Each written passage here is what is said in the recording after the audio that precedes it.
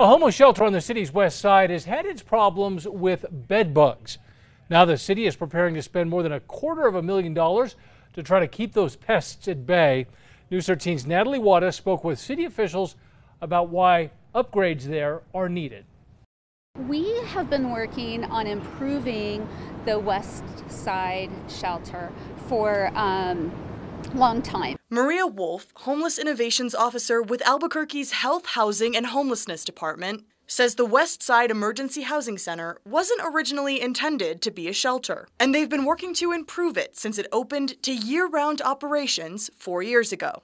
I mean, the reality is the beds we've been working with at the shelter are the beds that were already there before it was to become a 24/7 shelter.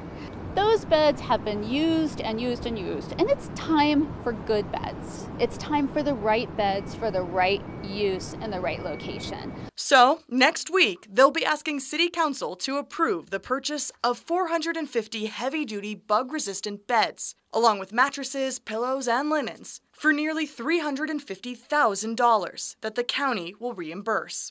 A spokesperson for the city says these new beds are actually part of ongoing infrastructure upgrades. In March, the city approved more than $600,000 from the county to go towards improvements to the shelter. This is part of it. They'll last a long time, they're solid, and they're secure, and they'll help keep our residents safe and healthy. Acknowledging previous struggles keeping bedbugs out of their dorms, Wolf says they have procedures in place to keep pests out. These beds, she says, are a necessary next step.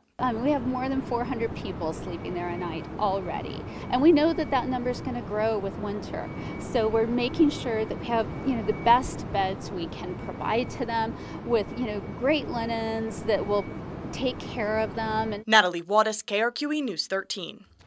Wolf says City Council needs to approve the funds, and once they do, they're working to have the new beds brought over by the truckload as soon as the company can send them.